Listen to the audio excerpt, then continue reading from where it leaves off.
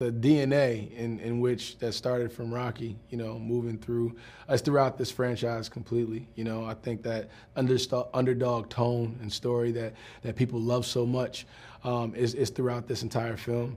One of those reasons, is I think it appeals to the underdog in all of us. I think we all kind of tie into these movies to see characters that go through, these heroic characters at that go through these obstacles and hardships that we all may be facing at one point in our lives.